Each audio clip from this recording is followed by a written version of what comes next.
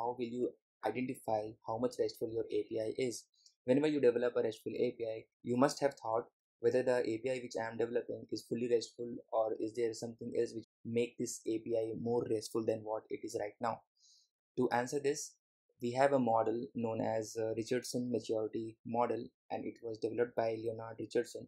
And this model categorizes the RESTful APIs into three categories, which are URIs, HTTP verbs, and the hypermedia.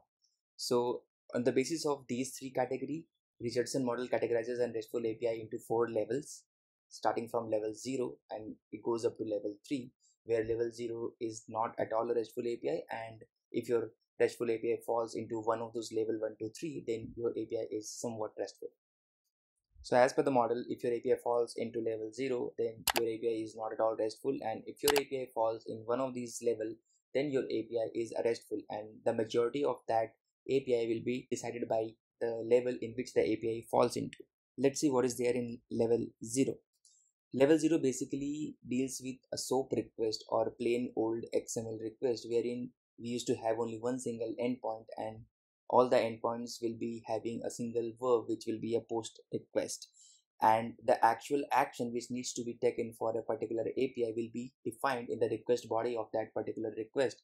So if you recall your SOAP request, you will find that in the SOAP endpoint we only have one endpoint exposed, and whenever we have to fetch some details from that particular endpoint, we have to give the actions in a request body. So let's say we have to get a user, then we have to define that particular action in our request body. We have to create a user, we have to modify that request body to actually let that SOAP endpoint know that this request is for creating a user and this request is for getting a user.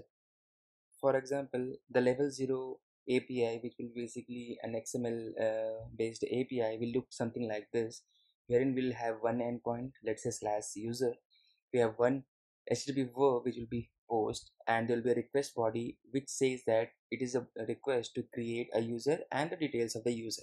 So this is the level 0 API. This is often called as swamp of POX.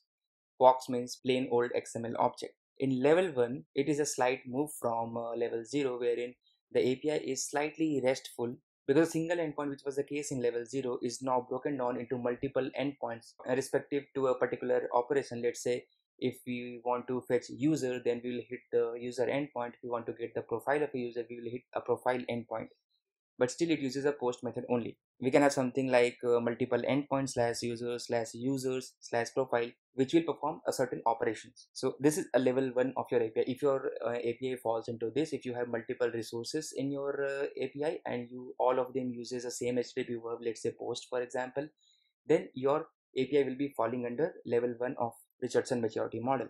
In level 2, along with multiple URIs, Richardson Maturity Model also introduces the HTTP verbs, HTTP methods basically. If your APIs have multiple resources, multiple endpoints, and all of those endpoints, as per their operation, they are using appropriate HTTP verbs, then that particular API will fall under level 2 of Richardson Maturity Model. And it will also make use of correct response codes to be returned for a particular API response. So if your API is, let's say, get user, then you will return a 200 OK response. And if your endpoint, let's say, is post user to create a user, you will return basically a 201 created response. So if your API falls under this category, then your API is level 2 of maturity model. So level 3 is basically all of the things which we have done till level 2 plus HateOS. So let's say your API is having multiple resources, your API is making use of appropriate HTTP verbs and HTTP methods, your API is returning back a perfect response codes. Along with that particular response, your API is also having links in your response to a different endpoint, or which is linked to the previous response or previous request, right? So that is basically HateOS. So if your API is having all these three incorporated, then you can say that your API is fully RESTful as per this particular Richardson Maturity Model.